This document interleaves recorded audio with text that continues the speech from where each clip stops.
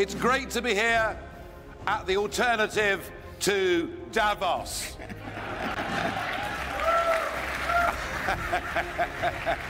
The digital currency idea is ending the underground economy. And I really want to show how these things are correlating. Hello, I'm Martin Armstrong. And I wanted to do this short video on the economic confidence model. I'd like to start with basically saying that from the very beginning, you have two forms of analysis. One where someone comes up with a theory, and then they go to do the research to try and prove it. That tends to lead to more of a cherry-picking type thing to support the theory that's already the prequel conclusion. The other way to do research is you basically just happen to stumble upon something and then try to understand it.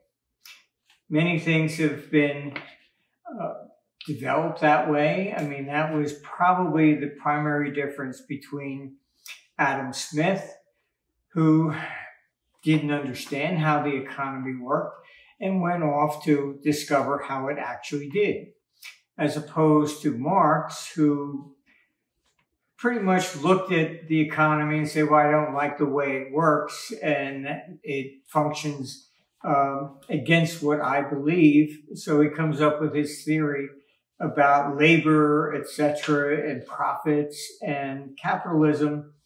And he goes off to prove that his theory is correct. So in school, actually back in high school, I found it contradictory, because I would go to physics class and they would say nothing is random. Then I would go to economics class and they would say everything is random. So we can manipulate it, we can eliminate recessions, depressions, and the government can take care of us forever. So these were the two theories that were contradictory, and it kind of really bothered me. Then what happened was, because my father was going to take us to Europe when I was about 13 for the summer, I wanted to earn my own money, so I really got a part-time job in a bullion store. So I knew what gold was worth. It was $35 an ounce back then. And then in history class, the teacher one day brought in a movie called, Toast of New York. Gentlemen, President Grant is releasing unlimited gold from the United States Treasury. The gold corner is broken. It was about the Panic of 1869. And in there is a scene where the character Jim Fisk turns around with the paper tape on gold that was trading on the New York Stock Exchange at that time, and turns around to his girlfriend and says, Josie, gold hit $162. You can't lose. 162 and a half. Josie. Jim. Look, Josie, 162 and a half. I got him cornered. I got all the gold there is. They've got to buy from me now at any price I name. Now, that really disrupted everything I thought and was being taught in economics. And the idea was that everything was linear. So inflation progressively would move, etc., and the economy grew steadily.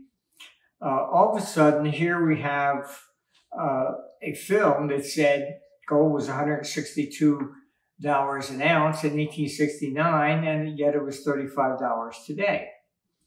So first I thought, basically, it was just a movie, and it was not correct.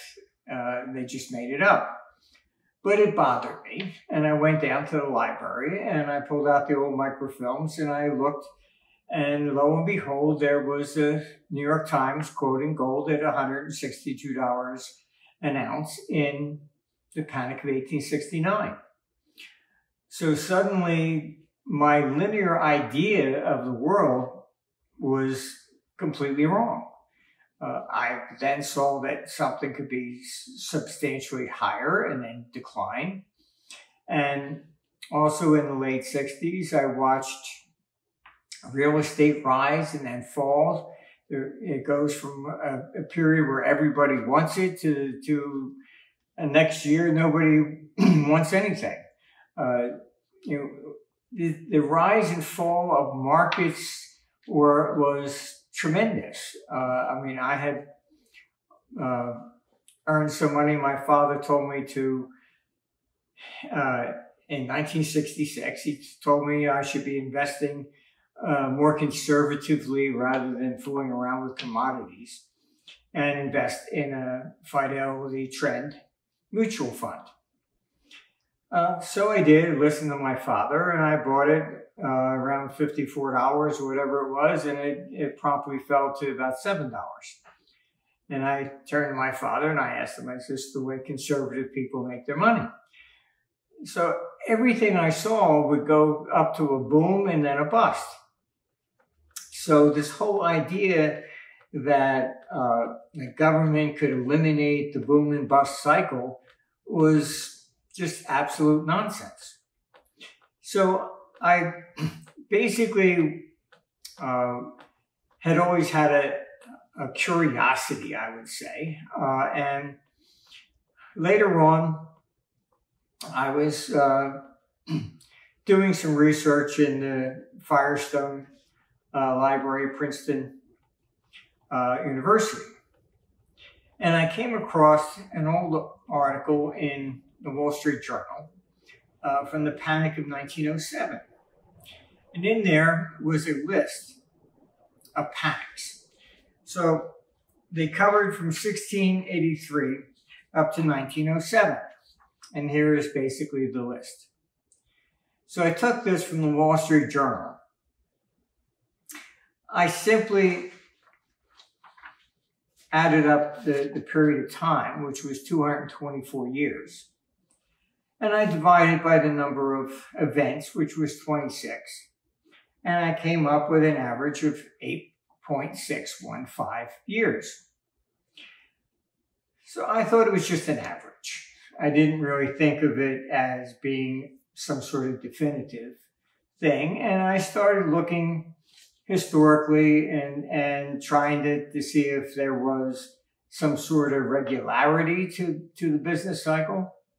And the more I investigated, the more I found it actually was following this particular time series. So it really became quite interesting because in reading all the newspapers at the time, I would see that this thinking process also changed. And so I ended up coming up with what I would call the public versus private wave. For example, during the wave that peaked in 1929, I would read the newspapers and they would have a completely different view of interest rates. If interest rates continued to rise, they looked at it as being bullish. And why? Because they said, well, it shows there's still a demand for money and the economy is expanding. When the economy is contracting, interest rates are declining, which is actually correct. But what happened was, after the Great Depression, we ended up with Keynesian economics. And suddenly, this idea that the government can manipulate the business cycle and eliminate everything and create this land of Marxist utopia became very, dominant. And even Paul Volcker in the late 70s had done a speech and he called it the rediscovery of the business cycle. And in there, he explained that indeed, for that whole period of time, that we had economics was saying this was the new theory, new economics, we can eliminate the business cycle. He stood up and said the business cycle has always won. And that's why he called it rediscovery of the business cycle. And we have a very interesting situation, and that the thinking process changes for generations. And some people say, you know, there's a generational shift, and to some degree, perhaps that's correct. So as I said, in the 20s, if interest rates were rising, they saw it as bullish. When interest rates are declining, they saw it as bearish. Under Keynesian economics, we're concerned about what is the government trying to do to us. So if they raised interest rates, that meant that they wanted us to stop spending. And if they lowered rates, they wanted us to increase spending. So the entire relationship or our thinking process flips. So what I named these as being public versus private. In a private wave, raising interest rates is bullish. And indeed, even if we look at the Federal Reserve was raising interest rates throughout the Trump administration, yet the stock market would rally, and they called it the Trump rally. So we have to get through these myths that have often come up, and what the other, I would say, detriment to analysis that we have to be careful of is that everybody tries to reduce whatever it is to a single cause and effect. And it's never a single cause and effect. So like climate, it's CO2. And there too, we have the climate change zealots, but they've only gone back to the 1850s. Say, must be the Industrial Revolution because the climate is warming. But we were coming out of the Little Ice Age in the late 1600s to early 1700s. If you go back in time, you find that there were warming periods and cooling periods. Go back to Roman times, you find Cicero complaining about pollution.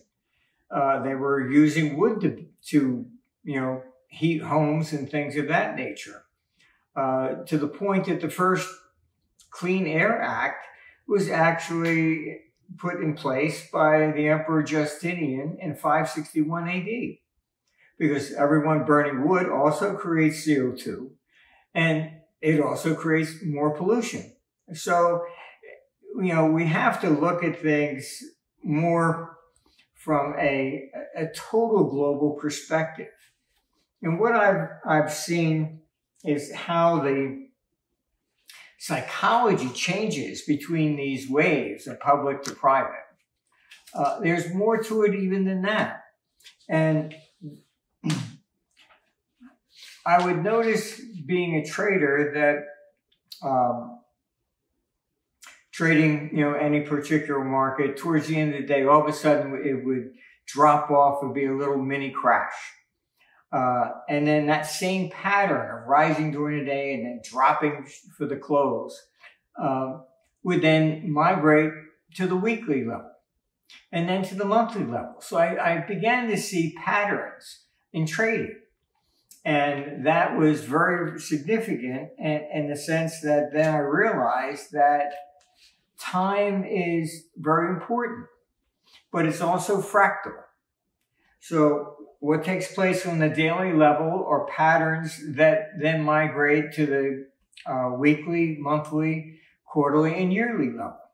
So what are we looking at? We're looking at really not a particular instrument, if it's the Dow Jones or gold or the euro. We're looking at human activity and how we respond to news, be it bullish, bearish. We rush into markets, we panic out of them.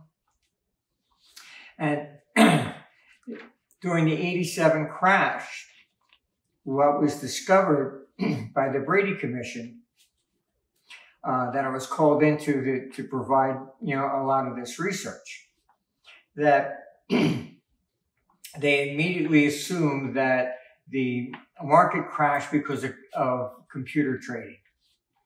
And what they found was exactly the opposite, that the computers all were predicting, here comes a crash, but nobody believed it. So most of the fund managers, they simply unplugged their computers. And then what happened, when the market reaches a point, what really makes a market crash is something different. It is not some giant short seller that comes in and pushes the market down. Every investigation since 1907 has begun with that theory. Never once have they ever found some giant short position that ever caused the crash. Instead, what happens is the opposite. Everybody that's ever thought of buying has already bought. You now run out of the energy to continue to rise. So it's kind of like raising your hand. Yes, we can all raise a hand, but keep it there. All of a sudden, your arm gets very, very tired. You can't hold it up, and it becomes so heavy that you have to collapse. When the stock market collapses, what happens is simply that. Everybody that has bought. There isn't another sucker to come in to buy the next high. And why do I say that? Because I was giving a lecture in Tokyo in 1987. And what I found out, or I would say 1980, I was giving a lecture in Tokyo after the 1989 crash. And there was this guy that had bribed his way to get in because it was an institutional session. And he came up and he apologized. And he said, I just had to talk to you. And I said, what was so urgent? And he said that he had bought the stock market actually the very day of the high at the end of 1989. And what I found interesting was that his purchase was $50 million. It was the first time he ever in his life invested in stocks. So now I actually met the guy that bought the high. And I asked him what caused you to do that. And he said brokers had called him for 7 years and said, look, every January the market goes up 5%. So he watched and watched and watched. And so he finally became convinced. He bought it at the end of December, expecting just to make 5%. Then what happens? The market crashes. He's sitting there with a 30 to 40% loss.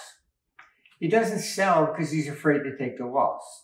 Taking the loss means he has to admit that he was wrong.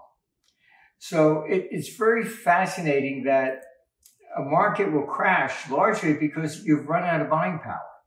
Then all the longs turn, they try to sell, there's nobody there to buy. So you get these panic sell-offs where a market will just absolutely crash because there's no bid. So we have to understand the human nature behind these things and what is causing it. So what I've seen is that everything is fractal. And in looking at the business cycle, I found that this 8.6-year wave builds up into waves of 6 of these to form 51.6 years. And then 6 of those form 309.6-year cycles. Now, you may say, that sounds nice, and what is it all about? But effectively, then you have 6 of those that build up into these major cycles that show when the civilizations rise and fall. We're approaching one of these now in 2032. And what will happen is that all the forms of government that we know as today, which they call democracies, but they're not, they're really republics. And that will basically change and we'll end up with a new form of government. The same thing at the last time was the peak in the Roman Empire. And all the historians have basically agreed that it peaked with the reign of Marcus Aurelius. And after that, it was nothing but downhill. But we can look at these things very detailed. But what I discovered was how accurate they were, which was something I'd never anticipated. This is the current 51.6-year wave, and it concludes in 2032. But if we look at this wave, why was it so, why is this cycle so incredibly accurate? I discovered something that was, again, I bumped into it in the middle of the night, but 8.6 years happens to be 3,141 days, which is pi. And taking these waves back, I have defined them all the way back into ancient history from all the way up. So the dates don't change. It's always mathematically back. But this current wave, which began in 1985.65, you had 31.1 years from that, and we came to exactly the day that Trump was sworn in. Now, in studying these waves and what happens and how human society changes, there's a lot involved in it, which includes weather, war, climate changes. I mean, everything is included. It's much like I would say like a rainforest, that one tiny species is the food supply for something else. And that's in turn for something else again. So you take one species out and you create a ripple effect. And this is why the business cycle functions the way it does. It is far more complex. And governments cannot control it. They cannot manipulate it. Despite all the times that they have tried, even the former chairman of the Federal Reserve, Arthur Burns, who was there when the Fed chairman, Arthur Burns, who was there for the fall of Bretton Woods in 1971, said the same thing, that the business cycle always wins.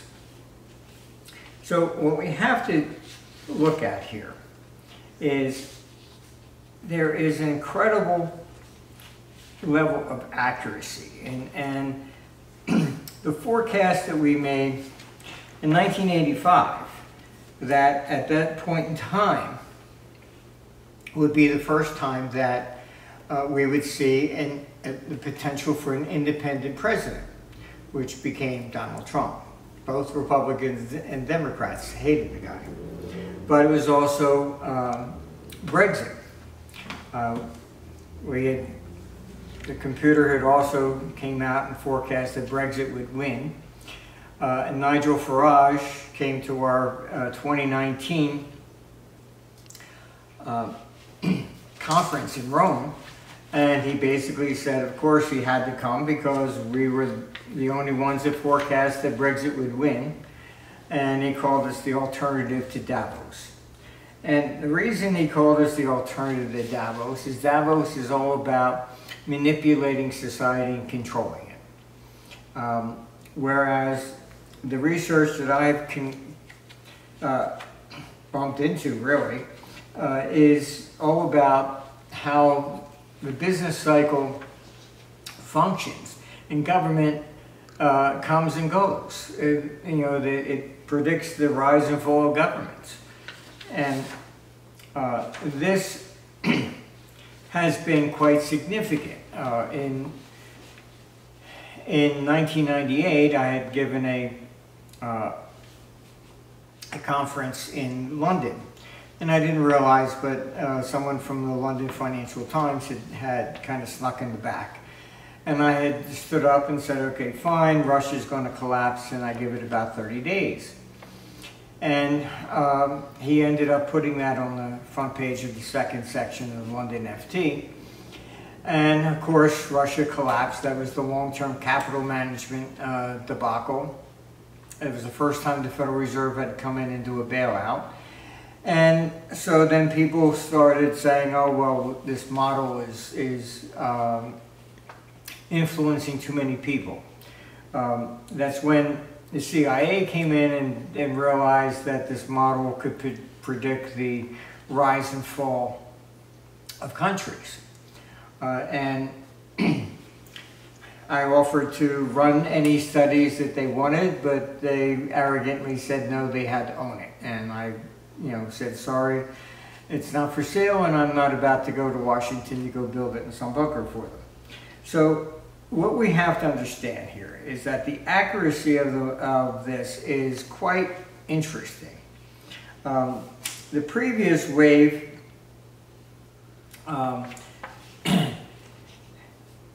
there is also from the beginning of each of these 8.6-year waves is another pi target of, you're going in there to 3.14 years. Right to the day, this one in 2010 is when Greece applied for the loan from the IMF, and that started the whole euro crisis.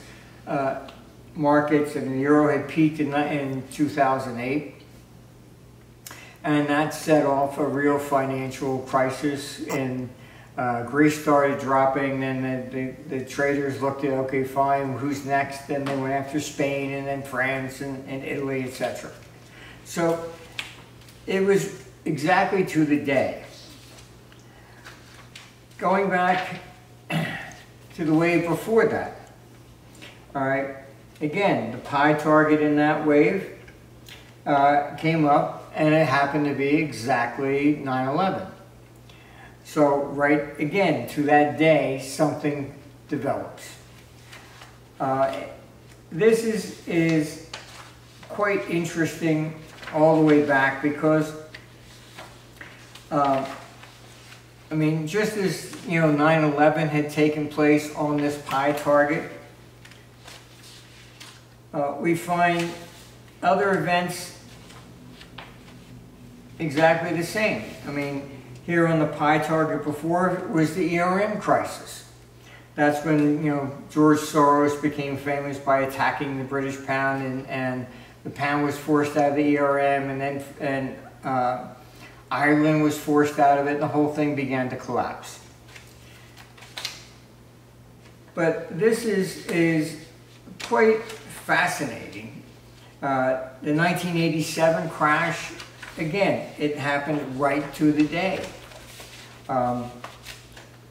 If we look at everything from going back to even the previous wave, which peaked in 1981, that was the high in interest rates. The pi target there was basically the bottom in the bonds, and we began to see a strong rally in the bonds at that stage. At the bottom of that wave was the dollar had been pushed up so high because of the high interest rates that they then needed to devalue the dollar, and that was the Plaza Accord, where the governments band together and said, okay, fine, we're going to manipulate the dollar lower by 40%.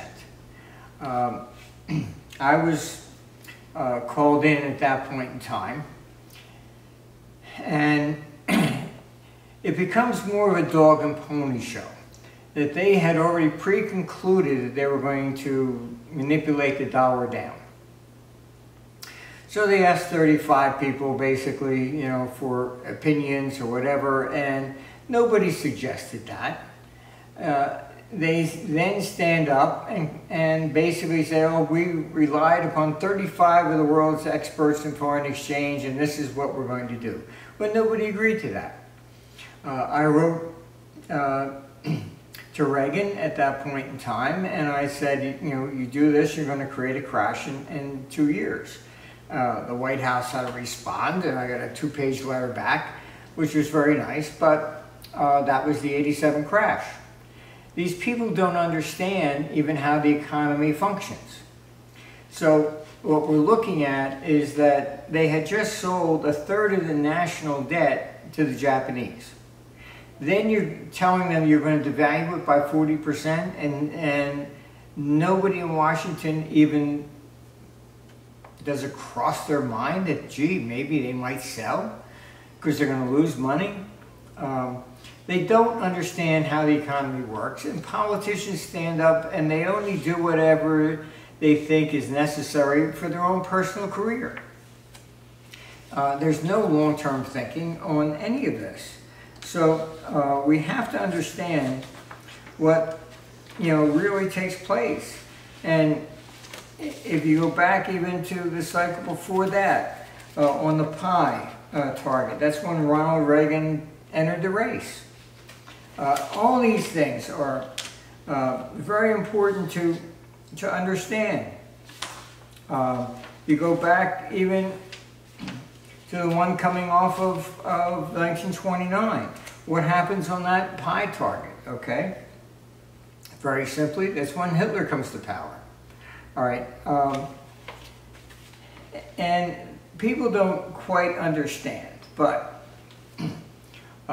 what happens here is effectively the Keynes himself had put out a report warning about the negative effects of the reparation payments on Germany.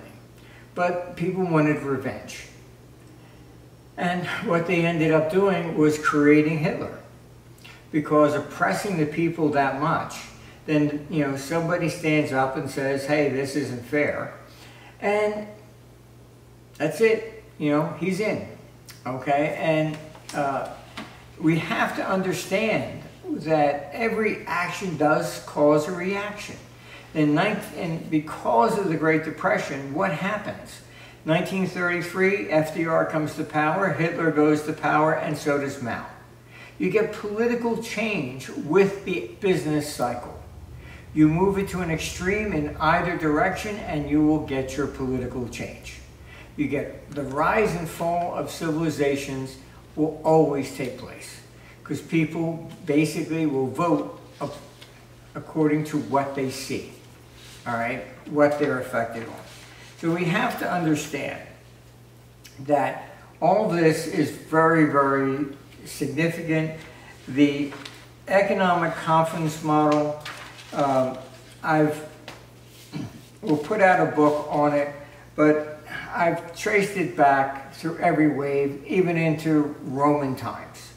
All right, and what comes out of this is an incredible regularity that we cannot defeat. And instead of constantly creating these crises, which we do create ourselves, all right, we have major problems going forward. Why is civilization going to change in 2032? Most people don't even realize. They think that they're just voting for Republican versus Democrat. And they're not. There is, some people call it the deep state, but that's more of the bureaucracies. There is an element that I call the neocons. What are they? They are people that are there and advise regardless if it's a Democrat or if it's a Republican. The two presidents that they were against was Kennedy and Trump. Why? Because both were against war. And so you can just look at, you can even Google it. Bill Kristol was a very big neocon. I knew Bill. He even spoke at one of our World Economic Conferences in the late 90s. I would say over the years he's become more so far right that I call him basically a neocon. And he was vehemently against Trump. Why? Because Trump wouldn't go and invade countries that he wanted to invade. If you look at what the neocons have done, They basically did the Iraq nonsense, that there were never weapons of mass destruction. You can Google even the Vietnam War. President Johnson stood up and said, for all he knew, we were shooting at whales that night. The Vietnamese never attacked us. You can just go on and on and on. No war has ever been started on truth. It's always been lies and propaganda. So the neocons are simply people that can't sleep at night because they have to hate somebody. And so they have advised, regardless of who they are, if it's a Republican or a Democrat, they're there in the White House and they're the ones pulling the strings. So you hear about biolabs all over the place in Ukraine on the borders of China. This is what these people do. They're not interested in world peace. They're interested really in world domination. And that's, they never stand for election. They just simply get control of the immediate political apparatus and they push it. So they're, at this stage in the game, pushing us towards World War III. And this is what part of 2032 is about. After this, there'll be a reassessment. They're calling it, they hope for the Great Reset for Bretton Woods 3. But they're not going to win. It's not going to be that easy, or I would say we'll never follow the plans that they have. But cyclically, this is where we're headed. And things are becoming much more divided between now and 2032. The next 10 years is going to be living hell from a lot of things. We see if you come out and you say something that they don't like, you're canceled. They no longer believe in free speech. So all this is building to a monumental change in the way systems function. I mean, the last time we had such a major collapse was monarchy was overthrown, and that was the beginning of the American Revolution. All right, this time it's going to be republics that are overthrown, and we're going to go back to a different form of government. They're hoping more authoritarian. I'm hoping it'll be more towards democracy. But this is what we're looking at, and the economic confidence model is something that I stumbled upon. It's accurate going back. You can see what happens at each turning point. They're not, fudged. That's it. You can project them out for 1,000 years and you can go back 1,000 years and see what happened. It is not based upon a predetermined philosophy or any sort of a theory. As I said, you have two ways of doing research. One, you come up with the theory and then you try to prove the theory correct. The other is you look at what's actually happening to understand how it functions. This is what the economic confidence model has come from, and it is something that will live on well after I'm gone.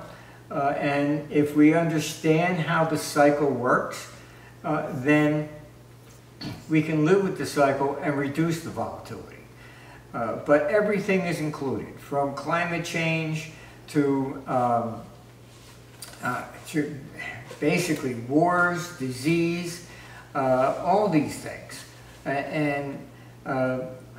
Climate change has been around for millions of years. The Iron Age was overthrown by the sea people who were basically invading from the north because it got cold up there. So you just look at when we've had ice ages and things of this nature, and people move.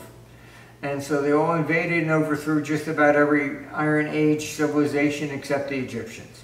So we have to understand these are things that are beyond our control.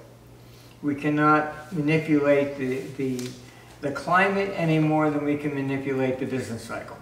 So we should understand it exists, and as two former chairmen, Arthur Burns and Paul Volcker, both admitted, the business cycle always wins. So I hope this gives an idea of what I've spent most of my life trying to understand myself. And I'm hoping to leave this behind so that other people will be able to understand the business cycle, and perhaps we can improve society post-2032. So thank you very much, and good luck.